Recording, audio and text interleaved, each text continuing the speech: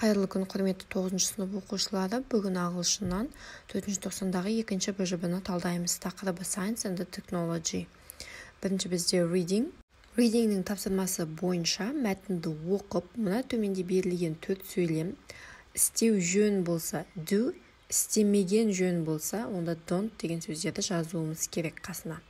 Бірінші, use inverted commas in a search. Дұрыс жауабы do.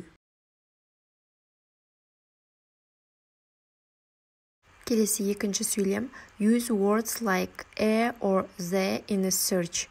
Жауабы don't.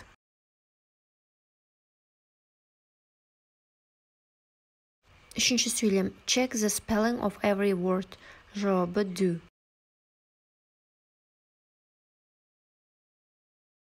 Және соңғы сөйлем, төртінші, believe all the information you see on the internet. Жауабы don't.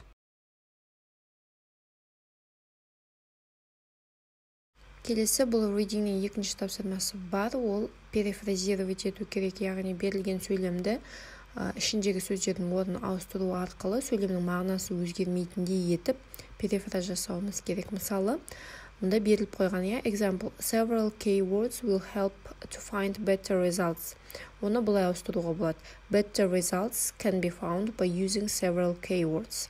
Енді төменде берілген екі сөйлемді солай перефразировать етеміз. Бірінші сөйлем берілгені remove unwanted results by adding a minus symbol. A minus symbol can be added to remove unwanted results деп перефраз жасасақ болады. Келесі берілген сөйлем check your information on other websites before accepting it.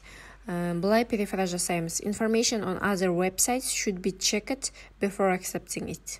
Осымен reading бөлімі аяқталды. Енді writing бөлімі бізде екінші. Write an essay on the following topic дейді. Яғни төменде тақырып берілген, соған эссе жазуымыз керек. Do you think modern technology has made life easier and safer? Or do you think that modern technology has made life more difficult and more dangerous? What are the advantages and the disadvantages of modern technologies? Яғни заманауи технологиялар біздің өмірімізге қалай әсер етті?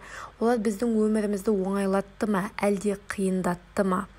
Деген сұрақтарға жауап беруіміз керек, және заманауи технологиялардың жақсы жақтары мен жаман жақтары туралы айтуымыз керек. Осылардың барлығын құрастырып бір эссе жазып шығу керек. Мен өзімнің осы заманауи технологиялардың адам өміріне әсері деген эссемді сіздерге ұсынамын. Осы жақтан қарап, өздеріңізге керек жерлерін алсаңыздар болады, немесе түбегейлі өз бетіңізше, өз ойыңызша жазсаңыз болады.